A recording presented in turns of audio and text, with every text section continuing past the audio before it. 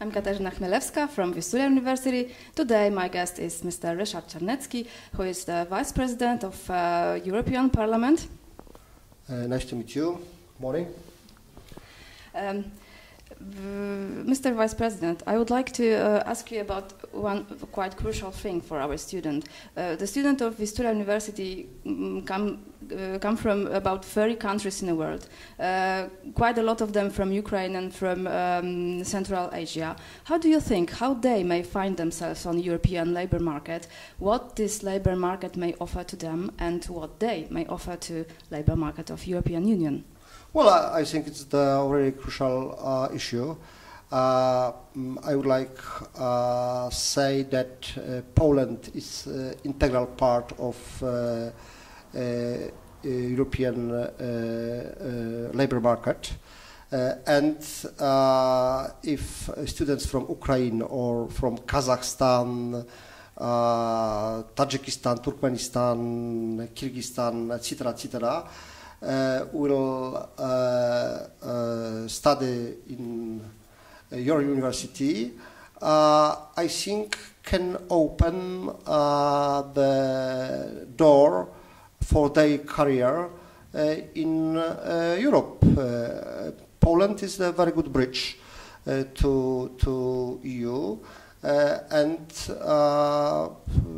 the graduates of your university will have a chance or big chance for real good job in Poland, maybe, or another Western countries. And how do you think, what are the most needed skills on the European labor market that the students from Ukraine or from East Asia and from other actually countries of the world may offer to European employees? Well, generally, students from East can be very attractive for our Western partners, because now we have era of globalization, and Europe or West need the people with Eastern experience, Eastern background. And I'm sure that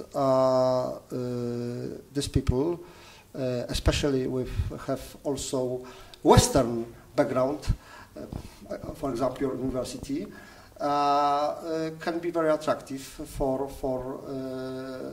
firms in France, UK, Germany, Netherlands, etc. And I think also, especially now, when many firms invest in Ukraine, but also Central Asia, your students from this country will have a big chance for a good career in homeland. But with cooperation with Western capital. And your last advice for our Vistula students, how they may succeed on a labor market? Well, my advice is from my experience. I see the three main reasons of success in political life and in good job. Firstly, work alcoholism. Secondly, work alcoholism. Point number 3, work alcoholism. Plus flexibility. These are very good advices. Thank you very much, Mr. President. Thank you very much indeed, and cross fingers for you. Thank you.